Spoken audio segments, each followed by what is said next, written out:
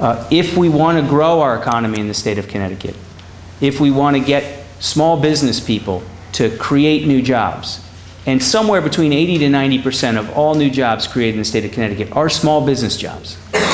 If we want people to put their capital at risk and try to start a new business, if we want, which is even more important, to get the businesses we already have here to grow and expand. A lot of people talk about, can we get someone to move from New York? Can we get someone to, move from Massachusetts? Maybe Connecticut's friendlier than those states. The reality is we're going to grow our economy not by trying to get someone to move from another state, by taking the people we have here and letting them grow and expand. And the reality is over the last decade to 2 decades, people have actually been leaving the state of Connecticut.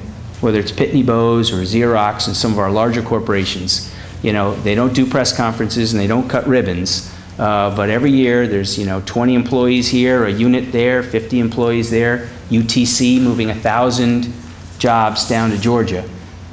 Connecticut companies have been losing jobs and losing employees. And just to highlight that, when UTC announced that 1,000 employees would move to Georgia, Governor Rell met with UTC president, CEOs, their board, I don't know, but a lot of people there, and met with her economic policy team in Connecticut and put together a $100 million tax incentive package to UTC over 5 years, $20 million a year. And UTC said, we'll still benefit to the tune of $50 million or more a year by being in Georgia. Another example is that there was a gun manufacturer, I've forgotten the name of the company, in the New Haven area. I think they were in North Haven or North Branford. Marlin Firearms, thank you very much.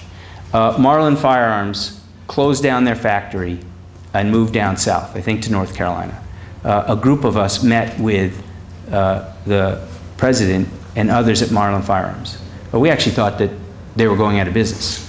And we were surprised to learn that not only are they not going out of business, but they're moving down to North Carolina to expand their business because it's booming. They couldn't bear the cost of doing business, especially the electricity costs in the state of Connecticut. And they moved despite saying to us that the workers we have here in Connecticut are the best we could ever imagine getting. And that is our great strength here in Connecticut, is that we have a tremendously skilled and well-educated workforce. And yet, despite that, we continue to see companies move jobs or move in total down to other states.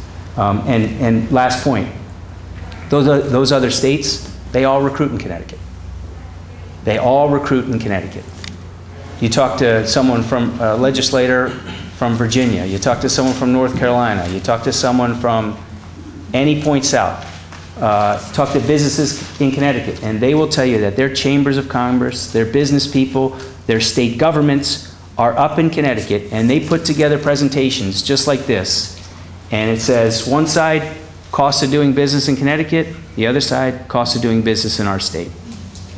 And in all instances, it's lower. And that's happening in the real world. We're competing against 49 other states. We're competing against Mexico, China, the entire world. And unless we're going to start doing things differently, we're going to continue to lose jobs and see businesses and people leave the state of Connecticut. So with that, I've actually talked longer than I intended to. I tend to do that a lot, so I apologize.